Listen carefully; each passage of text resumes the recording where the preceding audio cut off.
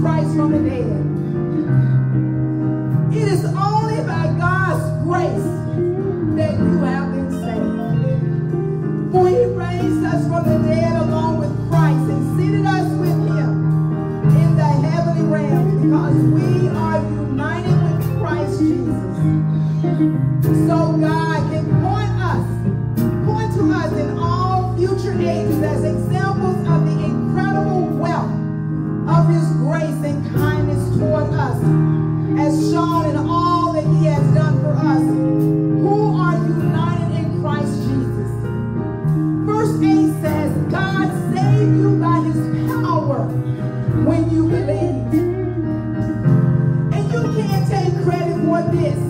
It is the gift of God. Salvation is not a reward for the good things we have done. So none of us can boast about it. For we are God's masterpiece.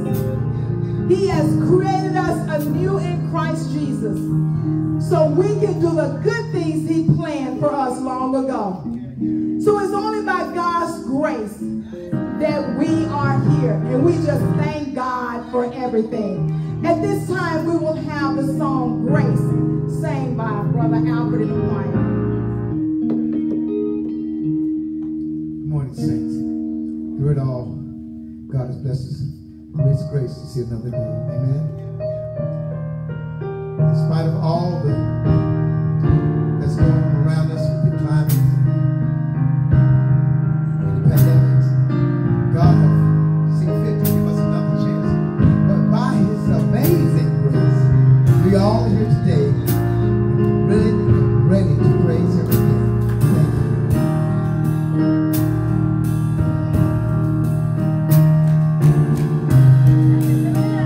Thank you, Lord.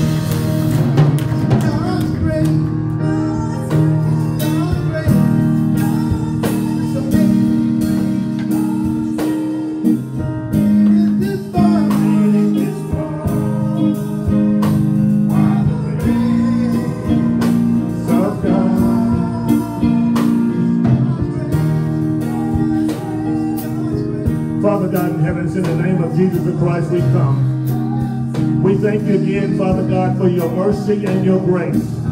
We thank you, Father God, for keeping us, for blessing us, for allowing us to come this far. And we realize, Father God, it's because of God's amazing grace. Lord, we thank you, Father God, for your mercy. For we did not receive what we deserved that was bad.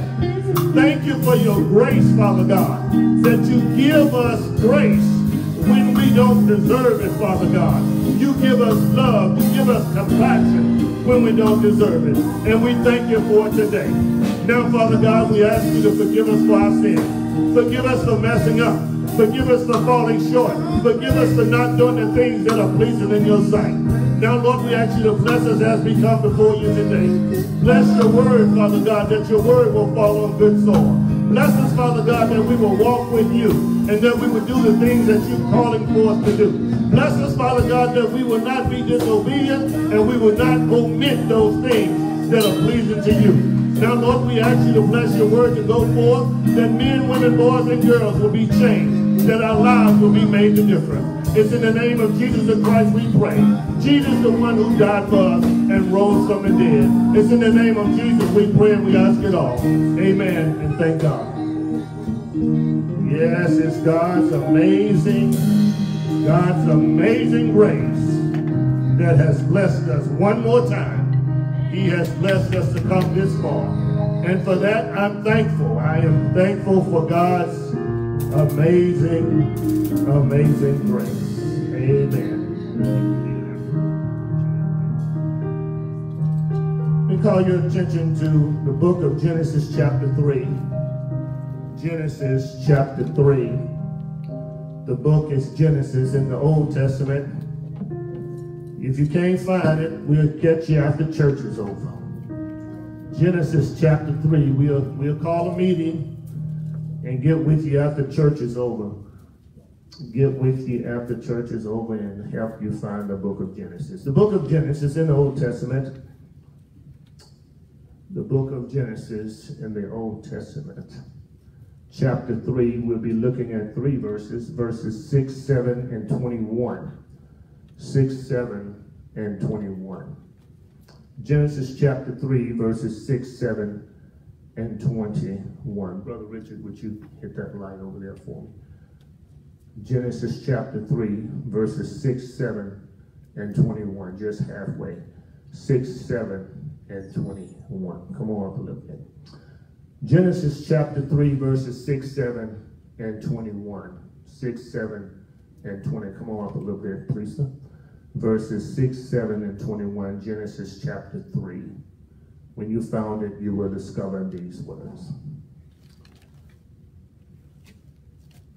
So when the woman saw that the tree was good for food, that it was pleasant to the eyes, and the tree desirable to make one wise, she took of its fruit and ate.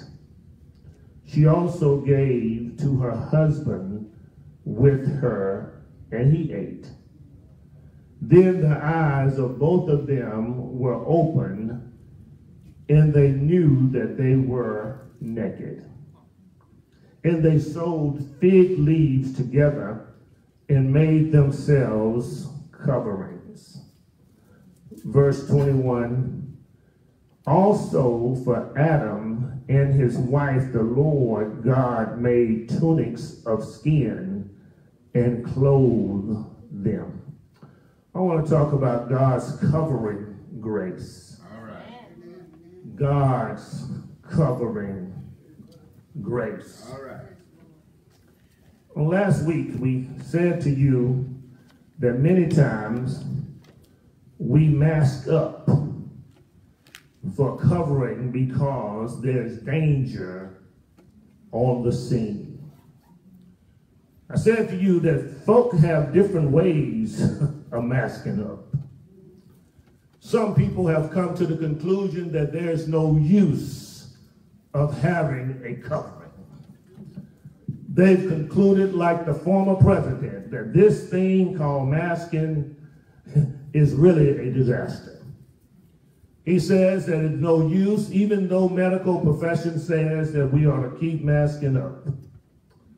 Then I said to you on last week, not only do there some people who refuse to put on a mask or some type of facial covering, there are those who believe in the 50% mask. It's 50%. They come to the conclusion that they can wear it halfway, around their mouths, but not around the nose. It's called a 50% mask. Then I said to you, there's what is known as the next mask. The mask that was made for their faces, Brother Carter. They hang it around their neck, and as if that is a good covering. Then there's what is known as the hanging mask. They hang it around one ear, and it looks cool just to have it, and it becomes another status symbol, Brother Davis. It's called the hanging mask. Then there are those who have their mask on, but when they want to talk to you, they pull it down. It's called the talking mask. And they got it on just for show. They got it on just so that people can see them with it on. But when they want to talk to you, they lower their mask. And it's called the talking mask. But I discovered another kind of mask this morning, those who have it on, and then they pull it down so they can hear. Now, what it got to do with hearing, I don't know. I can halfway, decently understand when they pull it down to talk, but they're defeating the purpose of the mask. And now they have the hearing mask. They pull it down so they can hear you real good. Then you have what is known as the pull down mask. When they get around a certain group of people, they pull it down so they won't be out of fashion around those people. And then you have what is known as the flip-flop mask. They have it on one side, then they take it off and put the contaminated part on the opposite side. And finally, I said to you, there's what is known as the designer mask. Even the New Beginning Church have their own little design on their mask. We have a big one and a little one. We have the designer mask where everybody knows who we are. And I said all those things last week to let you know that sometimes people treat God the way they treat their mask. They flip-flop in between godliness. They hang on to God just like they just need him every now and then. They talk, and when they talk, they say, God, you stay here. I'm going to go give her a piece of my mind. It's called a talking mask. Then they have the pull down mask where they treat God like, God, I'm going to pull you off to the side right now. I don't have use for you right now. I'm going to do my thing. I'll come back, God, and pick you up later. And then the neck mask, they're saying to God, God, that I'm going to protect something that I don't really need protecting in this incident. So I'm going to protect my car, my house, my money, my 401k. And God, I don't need you to protect that. And today I want to talk to you about another type of covering. In Genesis chapters 1, 2, and 3, we find the first human beings on record. We find Adam and Eve. Adam didn't have a Cadillac, but he didn't need one. He didn't have a luxury suite, but he didn't need one. Adam had God walking through, talking to him every day. Adam had direct connection with God. He had direct connection. Wouldn't it be nice today if we can just turn our head and say, God, thank you? If we can just look up in the sky and say, Lord, I praise you. I just want to serve notice on you today. You can. You have direct connection with God because Jesus made it plain and made it available to you over 2,000 years ago on a skull hill called Calvary. All right. Yes, sir. Yeah, we have direct connection. We no longer have to go through the Holy of Holies to get to God. We can go boldly before him for ourselves through Jesus Christ. It's good news today to know that we can, the veil of the temple has been rent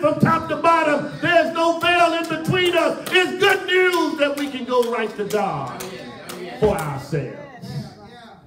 You're right. We can go to God for ourselves. We can go to God just like Adam and Eve. We can do our thing before God. We can talk to God. We can speak to him. And God can speak to us. So Adam had this privilege of talking and being a part of God. He had this honor of being right there with God. God had already spoke things into existence. But when it got to mankind, he scooped down into the dust of the earth. And he fashioned and he shaped man. And after he fashioned and he shaped man, he blew into his nostrils and made him a living soul. You're somebody. You are special. Let me just share with you today, and let me just stop right here and let you know, if you're worrying about low self-esteem, I want to stop by and tell you that God thinks much of you, so much of you that he made you special. There's no one like you. Even if you are a twin or a triplet, there's no one like you. God has set aside you and made you special. Regardless of how small your fingers and hands are. Regardless of how big your lips and your buttocks are. Regardless of how your arms and your heads are shaped. God has created you special. The psalmist in Psalm 139 picks this thought up, and he says that great is the handiworks of God. He has created me a little lower than the angels. He has blessed me. Oh, great and wonderful is the name of God, for he is excellent. He has created me in a way that he has created me. Thank God he's done what he has done with you. Folk who are in church, folk who love the Lord, folk who are saved has no problem, should not have any problem with being low in their esteem. You serve the awesome God. You are walking with him. He's speaking to you. If you listen to him, he's talking to you. So God spoke to Adam and Eve. And the thing about Eve, he made her so special, he was just showing out. It doesn't matter, women, how you built. God has created you different from man. And when God created a woman, let me tell you something. He did himself something. That may not be good English, but he did something. That's why I don't understand why a man would leave a woman for a man. Because God has put something before him. God has put a woman before him. And let me tell you, Sister Carter, when he created a woman, he did something. Yes, sir. He took one rib. He took one rib from the man and created a whole woman. Look at God. He was showing out, I tell you. He created a woman from a rib. He created a woman from a rib. He took a skinny piece of bone with a little bit of meat on it and created a whole woman. Yes, sir. And he did what he did it in an awesome way. Yes, brothers, I'm telling you, if you have a woman in your house, you have a woman on your arm, or you were born by a woman, in which I know you were, they deserve respect because God did something. Yes, sir. You can't afford to raise your voice at her because he created her as the weaker vessel. You can't afford to push her. And you can't afford to slap her. You can't afford to talk under her clothes and talk about how bad she is, because when God created a woman, he did something. Yes, sir. And so for us, brothers, our responsibility is to tell them how great they are through the Lord Jesus Christ. Instead of looking at the body as a sex object, you need to look at the female body as a wonderful specimen of God. Look at the specimen that God has allowed me to be around. God did something. He created a woman. And so women all over this world suffer from this esteem problem, and I don't understand it. Maybe somebody can tell me after the service is over, but I just know that God did something great when he created a woman. Because you are concerned about your shape, and other folk are getting Botox that look like you look. Y'all ain't in the house this morning. You need to understand that other folk are shooting stuff in their lips so they can have big lips like you. God did something when he created a woman. And so God created Adam and Eve. He created Adam from the dust, not even good dirt, from the dust of the earth. And God spent his time with them. And let me tell you, when you love something, you spend your time with it. Sister, let me just serve you notice. If he doesn't ever have time, you ought not have time when he got time. Because when you love something, you spend time with that something. When you love somebody, you spend time with that somebody.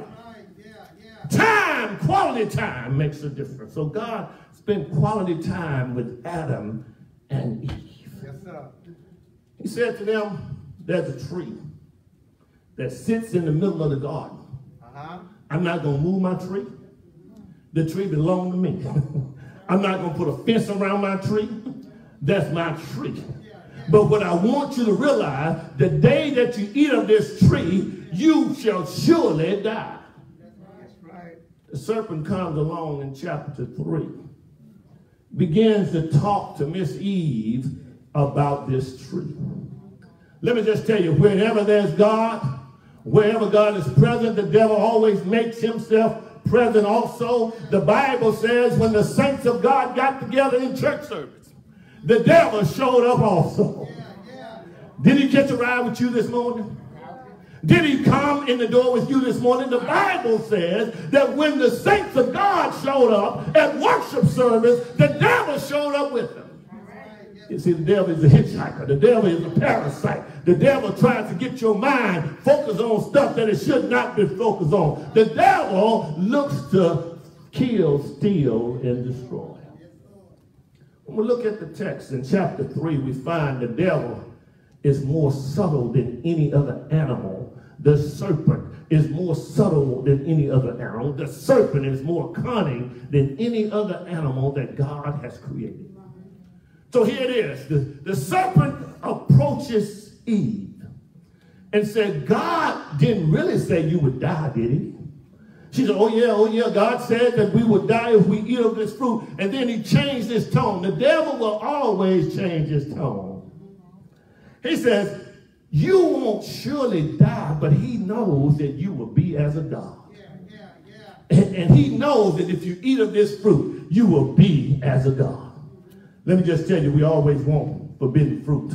We always want fruit that we ought not have. We always want something that we should not be doing. We always go places we should not go. It's because it's forbidden fruit. So man gets tempted in the garden and he falls. Verse number 6 says, so when the woman saw that the tree was good for food. You see, there are three things. There are three things that the devil will always tempt you by and tempt you through. Number one is the lust of the flesh. Look at what it is, the food. The food. Right in the middle of my fast, somebody gives me chocolate. A chocolate cake. I mean, chocolate on the outside. Chocolate on the inside. Chocolate on the bottom. Chocolate around the side. And then to top it off, they make it German chocolate. Lusts of the flesh. Because John says that the lust of the flesh is the way the devil tricks you. So he does it with Eve. He didn't just start tripping with man. He didn't just start tricking man. Lust of the flesh. He tricked when Eve saw that it was good for food. It got her attention. What food? And I'm not just talking about food. What food is tripping you up? Lust of the flesh. What in your flesh is getting your attention? So much so until you just can't deal with it. You just got to give in. Then look what it says. It says that it was pleasant to the eyes. Another thing that John says, that other temptation that will come upon us will be lust of the eye. what we see. How she sashayed by me. What we see. Ooh, he showed us have both legs. What we see. Ooh, they skip in school. I think I'll see if I can do that too. What we see. Lust of the flesh, lust of the eye, and the final one is the pride of life. Look at what it says right here in the text. It says, and then she saw that it was this tree desirable to make one wise. The pride of life. Bragging rights. Do you want bragging rights? Do you want something by which you can tell people that I'm the one that did it? I'm the only one that was successful. The pride of life. I got this going on for myself. I drive what I want to drive. I live where I want to live. I got a gated community. Let me just stop right here and tell you that gated communities are a joke. Many times, I don't know what neighborhood you're in, but many times the gate is more broken than it is fixed. And then if it's not broken, the first car drives through, the second car drives through, and then when it gets ready to close, it has the bag off in fear of a lawsuit. Then the third, fifth, sixth, eighth, 10th car drives through. Gated communities are overrated. Talk about God's covering grace. If we're going to be kept, we're going to have to be kept by God. If we're going to be in our stable minds, it's going to take God to keep our minds. That's right, yeah. Let me just tell you, Sister Powell, you may be smart, but you can't keep your mind. That's right. You may be intelligent, you may have degrees, you may have pig skins on the wall, lamb skins hanging in your bedroom, but you can't keep yourself. If you were to testify this morning, you would tell somebody, Sister Paul, that he woke me up this morning. He started me on my way. And he blessed me to put one foot in front of the other. Yeah, I tell people on a regular basis now, I have to unwind myself before I get out of the bed. I mean, I have to undo myself. I wake up sometime, Brother Miles, and my right is over here, and my left is over there. My head is this way, and my shoulders are that way. One leg here and one leg there. I have to unwind myself in the morning simply because I can't keep myself. That's right, that's right. And I have the audacity to brag about who I am. All right. It is the pride of life that's tearing us asunder. That's right, yes, Lord. The text declares that they took the fruit and they ate it. Not only did she eat it, she gave it to her husband. The jury is still out. Some people say that Adam stood there and let the lady talk to the serpent and let her have her own way, just like some men are today. Baby, do your thing, you do you, and I'm going to do me. In the same house. Other theologians decide that Adam was there, but he didn't speak up. Regardless of the situation, they had situations that were bad because they were disobedient to God. Whenever we fall into sin, sin equals to disobedience unto God. And sin will cost us our very own lives. Sin. They took of the fruit. They ate it. And death showed up. Death was twofold. Number one, death was spiritual death. And number two, death was physical death. So they had broken away from God. They needed God. They needed God to be with them as he had been with them before, but they found themselves dying. They had never died before. Man was not made to die, but now because of sin, man is dying from now on. Let me tell you, when you woke up this morning, it didn't matter where your mascara was or whether it was on right or not, you are dying. You're going to leave here. You're going to leave here one way or the other. Stop making this your place. Stop making this your home. This is not your home. We are just pilgrims passing through. We got to leave here. That's why it just blows my mind when some people, loved one pass away, they just squall and fall out because their love. Don't you know we're dying every day?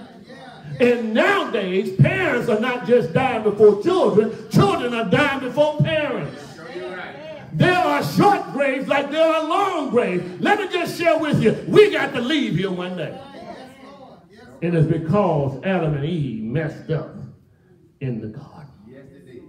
Verse number 7 says their eyes of both of them were open, and they knew that they were naked.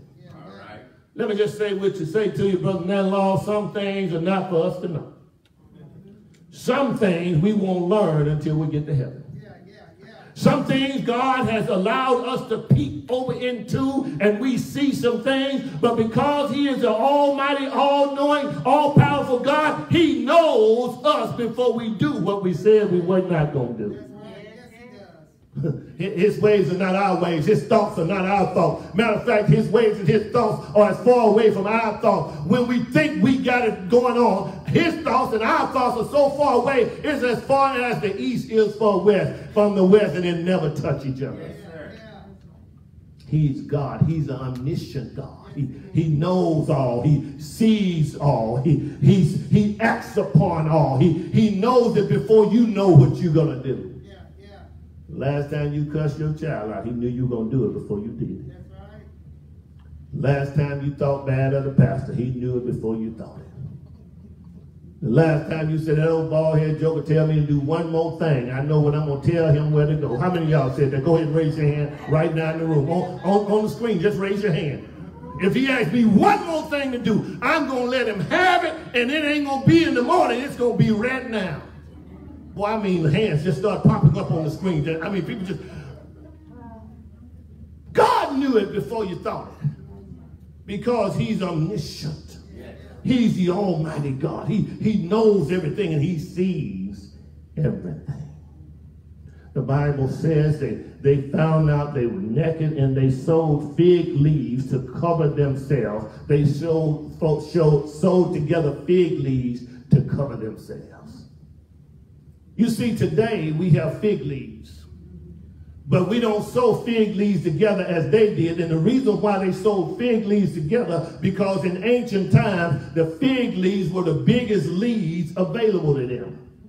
And so they took the biggest leaves and they sewed them together. So now what we do, we try to cover our face in our shame. All right. And then we don't know, not only does God know everything, he sees everything. So what we do, we get smooth and cool, and we cover ourselves.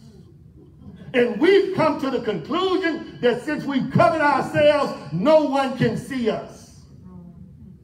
We've come to the conclusion that since I've covered myself, God doesn't see my sin. All right. We cover ourselves. We cover ourselves. We don't have the leaves, but we cover ourselves to act like God can't see our eyes, so he can't see our guilt. We cover ourselves. We act like since God can't see our face, we cover our guilt. Brother Irvin, we are covering ourselves and we are fooling ourselves like God can't see who we are. Oh, you're right. And we look like this to other people, because other people, not only do they know we are sinners, they are sinners too. All right. And we think since we cover our faces, Sister Davis, we think that God doesn't see. All right.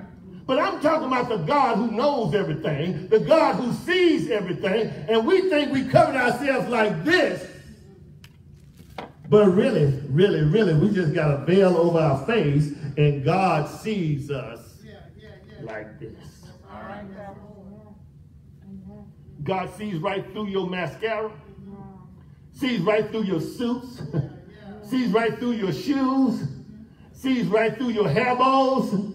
He sees right through your bows. He sees right through your dress. God sees everything because he is God.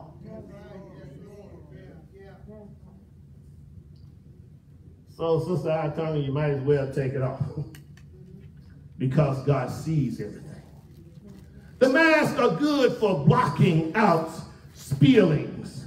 The masks are good for blocking out those contaminants. The masks are good for us supporting ourselves during this pandemic. But the problem is, it's no good when it comes to covering up sin when it comes to God. All right. You got to deal with it. You gotta talk to God about it. You have to tell God about it. Sister Richard, you just can't cover it up from God. God sees it. God hears it. God knows it. But he's a merciful God. I said he's a merciful God. He is a merciful God. How you know he's a merciful God? Because when he came walking in the cool of the day, he said, Adam, Adam, where art thou? Adam, where are you? In the hood, we'll say it like this, where you at? Adam, show up. Where you at, man? What's going on with you? And Adam says, we are naked. God asked the question, how you know you're naked? He said, because we ate of the forbidden fruit. God cursed them, cursed the snake. He crawled on the ground from now on. Cursed the man. He will work by the sweat of their brow. Let me tell you, men, you ought to be working. God says you ought to work. I look at TV all the time, and I look at the first 48. It means that you got to catch the criminal in the first 48 hours. They think they can get away without working, Brother Carter. They think that they so smart that they can get by without working. They think they can rob, steal, and kill and don't have to work. But God says you're going to work, and when you work, you're going to work hard. He said, because you messed up, you're going to work hard. You messed up, now you're going to work hard the rest of your life. Have you ever seen young folk that don't want to work? They lay up on others, and they use other folks' stuff, and they spend other folks' money, and they really just rather not work. They don't want any part of work. The Bible says that the man ought to work. Paul puts it like this: if he doesn't work, he ought to starve to death. Well, you see that in the scripture, because it says, if he doesn't work, he ought not eat. So he ought to starve to death. If he doesn't work, he ought not eat. And then it said to the woman, when you have a child, guess what's going to happen? You're going to have pain. You can do the epidural or whatever you want to do. It's going to be some pain. When you give childbirth, it's going to hurt. When you give childbirth, Sister David, it's going to be pain. When you give childbirth, some things are going to happen that's going to cause you pain. And so he cursed them, but he still has grace on them. He kicks them out of the garden. He put flaming cherubims there to turn fire around where they can't enter back into the garden. He evicted them. Sin will get us evicted. Sin will always take us farther than we want to go. Sin will make us stay longer than we want to stay. And sin will always cost us more than we can afford to pay, Deacon Allen. It's called sin. Sin, the only way to get sin is to poke your eye out. Get rid of sin is to poke your eye out. S-I-N. The only way to get rid of sin is to poke the eye out. And the I represents the pride of life. Every time you say something, I did this.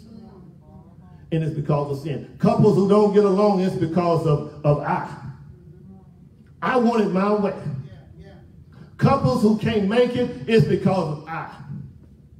If I can't have it my way, I'm going to take my ball and go home. Athletes that can't make it on the court together, it's because of I. People who can't make it on jobs, it's because of I. But God has covering grace. God has covering grace. His grace is when he gives us love when we don't deserve it. His grace is when he blesses us when we don't deserve to be blessed. Have God been blessing you like that? I just want to serve notice on you this morning. You don't deserve to be here. I just testify for myself. I know I don't deserve to be here because I've been gone a long time ago if it had not been for God's mercy and God's grace. I messed up. I messed up too. And some of y'all said God gave you a second chance. Let me tell you, God gave me another chance. I burnt my second chance out before I was 2. God gave me another chance. And he keeps giving me another chance. And he keeps giving me another chance because of his grace. Verse number 21 says, and Adam called his wife named Eve, verse 20, because she was the mother of all living. Verse 21 says, also for Adam and his wife, the Lord made him tunics of skin and covered them. Even though we are wrong, even though we mess up, even though we fall short, God is still merciful and keeps covering us. They deserve to be evicted. They deserve to be turned away from God. From now on, they did not deserve to be in God's presence, but God was merciful unto them, Brother Miles. He gave them mercy. Even though they didn't deserve mercy, he kept giving them mercy. He gave them another chance. So he take tunics and cover them. In the ancient days, these tunics would come around right below their knees, and they was fine linen. It was fine fabric. And women who are seamstresses and men who are tailors will look forward today to have tunic clothing because it's fine, Sister Brown. It's nice, great quality. It's a tunic. And God covered them with skin. Skin of tunic. What that says to me, that an animal had to die. Let me tell you, for God's sin, in order for God to wipe away sin, something has to die. So the tunic has to die. Animals had to die. They couldn't separate themselves from sin by growing a new crop. Animals had to die. There was one for each one of them. One for Adam and one for Eve. Had to die. When they were in the wilderness, one animal had to die for the whole nation. When they were about to leave out of Egypt, one animal had to die for every household. But I stopped by to let you know today that over 2,000 years ago, Jesus himself, the Son of God, died for the whole world. Jesus gave his life for us. He died for the whole world. He died over 2,000 years ago because of our sin. What can wash away our sin? Nothing but the blood of Jesus. Over 2,000 years ago, he died on a skull hill called Calvary. Mean men killed him. They stretched him wide. They raised him high. They dropped him low. He died on a skull hill called Calvary. He died, I tell you. He died until the earth reeled and rocked like a drunken man. He died until one centurion soldier cried out, surely this must be the Son of God. He died until the S-U-N refused to shine. He died till the moon dripped down in blood. He died over 2,000 years ago on a skull hill called Calvary for your sins and my sins. They took him off the cross. After he died, they pierced him in his side. Out came blood and water. They took him off the cross, laid him in a borrowed tomb. It was Joseph's brand new tomb. But early that third day morning, right early that third day morning, he got up with all power in heaven and earth in his hand. He rose with all power in heaven and earth in his hand. He covers us. He covers us. He keeps on covering us. Though our sins be as scarlet, he covers us. Though we continue in sin, he covers us. Though we do it over and over again, he covers us. Though we keep messing up, Jesus covers us. It's God's grace. It's God's mercy that keeps right on covering us. And while he's giving us grace, while he's giving us mercy, we need to come on in the house. Come on to the Lord. Come on, give your life to him while he's covering us. While the blood is yet running warm in your veins. Come on back to the Lord. Repent of your sins and walk away from your sins. Come on back to the Lord. He's covering us through his grace. He's covering us through his mercy. Now, maybe somebody here today who have not tried this Jesus we're talking about. You've not trusted him as your Savior. This is your moment. This is your opportunity. You need to come to him. If you've not tried him, just repeat this simple prayer after me and come to him. And let him know you believe the story. That Jesus died over 2,000 years ago. That Jesus was buried in a borrowed tomb. And that Jesus rose from the dead. You ought to come to Jesus today. If you believe this story, would you just repeat after me? I had to come to him. No. Don't wait till you get it right. Don't wait till you stop sinning. I had to come to him messed up. I came to him torn up. I came to him really jacked up. And I found in him a resting place. And he has made me glad. Will you just repeat after me in this simple prayer and invite Jesus into your life?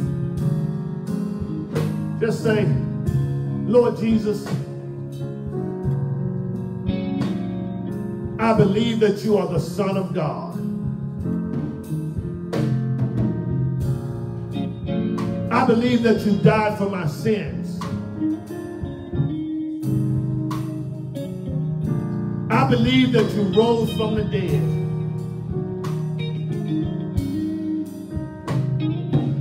Now come into my life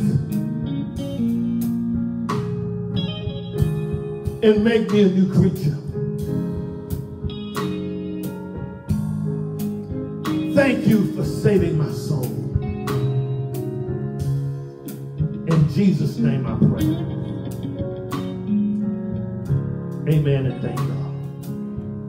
There may be others of you, who are saved and know that you are. But for some reason or the other, you have done what Adam and Eve have done, walked away from God. I want to pray with you, and I want you to give your life back to God. If you're saved, you're always saved, you will always be saved, but you have a disconnect in your fellowship. You have a right relationship, but your fellowship has faltered.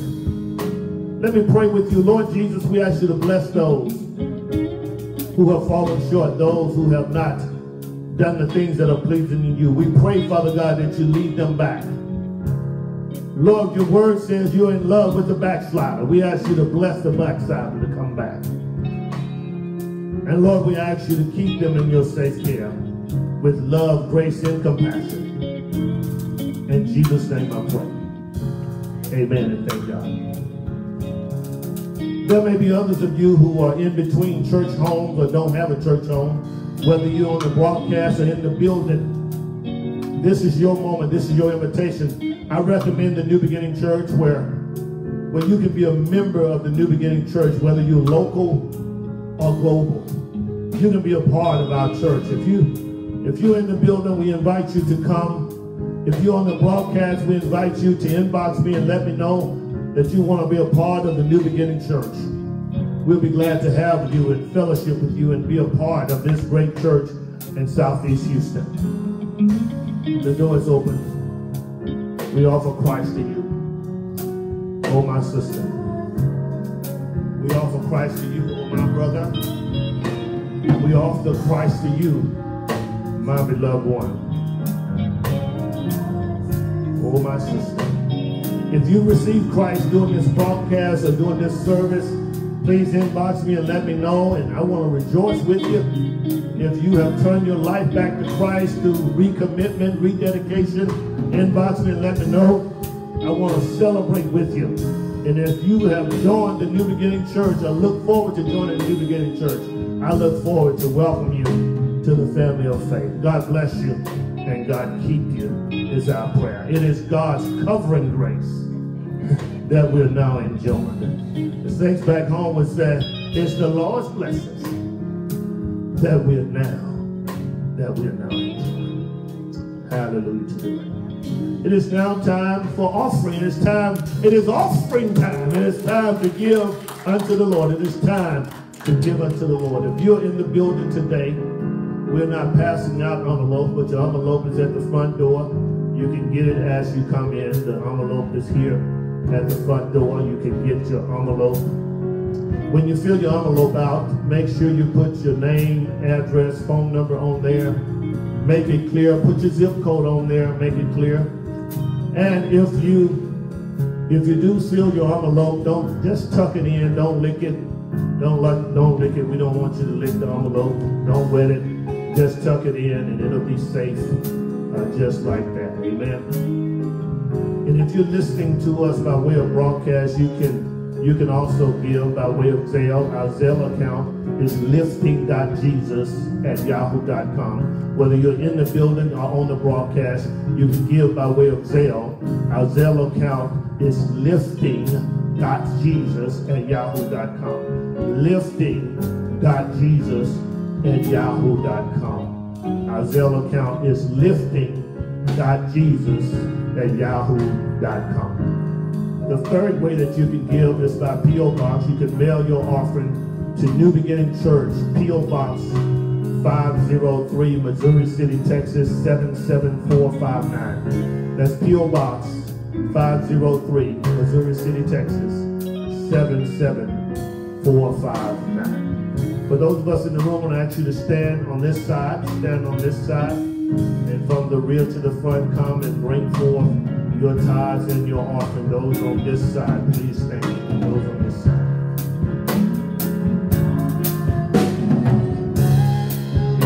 I will bless the Lord. Oh, my soul, and all that is within. Bless him, bless him, bless him, bless him, bless him. Bless him, bless him, bless him. Holy, holy, holy name. I will bless the Lord. When I ask those of you on this side to stand, from the rear to the front, bring forth the Lord's tithes, offering, and sacrificial gifts. Oh, my soul, and everything, everything, everything. Bless him, bless him. Bless him, bless him, bless him. Bless his holy, holy, holy name. Bless his holy name.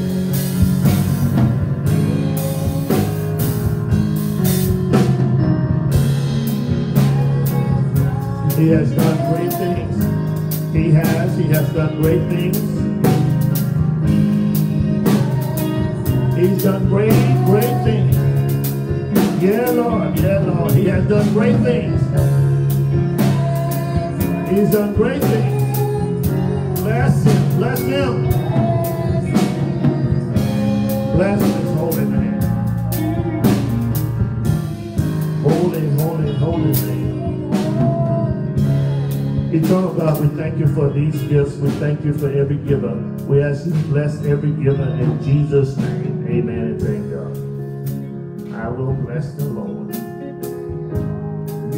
During our prayer time, we are praying for C.W. Cameron. We're praying for the health of C.W. Cameron, Sister Paul's brother. We're praying for his health. We're praying for all the students that are going back to face-to-face learning. We're praying that God continue to bless you and keep you. We're praying for Gilbert Garza, who will be going back face-to-face, and many others who are going back face-to-face. And not only that, we're praying for those who are still on the internet. The internet has caused problems and troubles for teachers and students alike. So we're lifting them in prayer. Why don't we go to the Lord in prayer? Father God, we thank you now. We bless you. We praise you, Father God, for your grace and your mercy. Lord, we pray for C.W. Cameron. We pray that you heal and touch. We pray that you amaze the doctors. We pray for a miracle as only you can do, Father. We ask you to heal and touch his body in the name of Jesus. We pray for Garrett Garza and all other students who are going back face-to-face learning, going back to school. We pray that you protect them, lead them, guide them, and direct them. And we're praying for students who are struggling during this time, during this pandemic, through distant learning. We ask you to bless them, Father God, and anoint them and give them wisdom, knowledge, and understanding of your word and of the lesson. And Lord, we ask you to keep the glory, all the honor and all the praise. In Jesus' name we pray. Amen and thank God. Amen. It is time now that we move our hearts toward communion. Communion is for those who have received Christ as their personal Savior and those who have been baptized on that belief. It's time for us to turn our hearts toward communion. Brother Miles, if you would release the lid here, and we want to make sure that we all eat together. If you're at home, go ahead and get your crackers and your juice, and prepare your heart for communion. Jesus met with his disciples in the upper room, and he says, "For as often as you do this, you show forth my death and my suffering until I come again." We want to make sure that we examine ourselves. Paul said to the church at Corinth, examine yourself. Make sure that there is no sin about you. Make sure that you don't drink damnation to your soul. Examine yourself. And if you have aught against any brother, forgive them for it. Any sister, forgive them for it. It's not worth even dealing with. For the Bible is saying that we ought not drink damnation to our soul. Father God, we thank you for the table. We thank you for Jesus' death, burial, resurrection, ascension, and his confession on our behalf. God, we thank you, Lord, for blessing our lives and healing our spiritual bodies. We thank you for the blood of Jesus. We thank you for the body of Jesus Christ. We bless you now. Now we ask you, as we drink and we eat, that we will not drink or eat damnation into our souls. That we will forget about and forgive those who we have issues with. We pray, Father God, that you bless us, that we will drink with purity of heart, soul, and mind. That we will honor Jesus and what he did over 2,000 years ago on the Skull Hill called Calvary. Lord, we ask you to bless us now. And we honor you, Father. In Jesus' name we pray. Amen and thank God. Brother Miles, if you would move that basket over to the side. We want to drink and eat together. Those of you at home, if you would just hold your communion and we will eat and drink together. I want to ask this side to stand and come and get your communion. Take it back to your seat with you. And we will eat and drink together.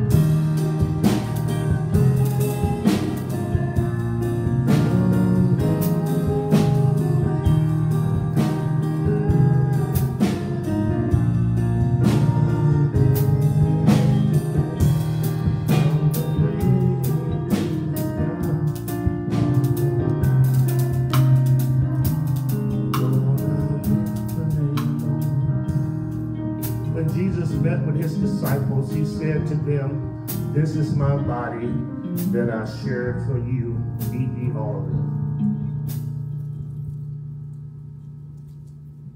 And he held up the cup. He said, "This is the cup of my blood of the redemption for the redemption of sin. Drink ye all of it." Amen. Hallelujah. Hallelujah.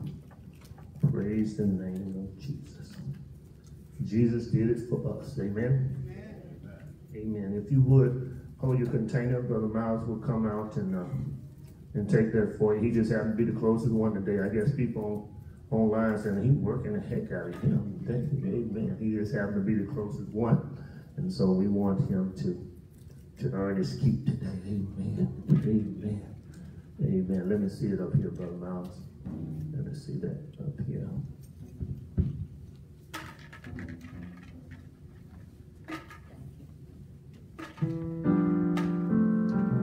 Thank you, sir.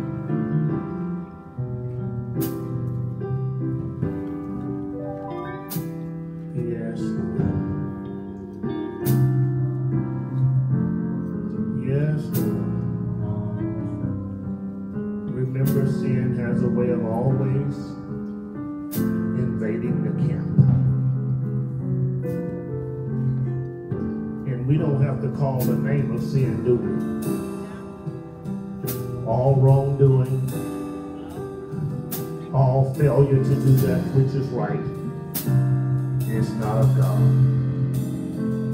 So remember that God's grace is sufficient. God has covering grace. His grace is sufficient for us. His grace is covering. He did it through Jesus Christ. He did it for us even before we got here. Paul says in Romans 5 and 8, while we were yet in the thick of sin, Christ died for us. He gave his life for all of us. Hallelujah. He is our covering. And the Bible says when they had taken the communion, when they had taken, some would say, the supper, they sung a song and they went out. There was no benediction that day. They sung a song and they went out. Will you stand, please?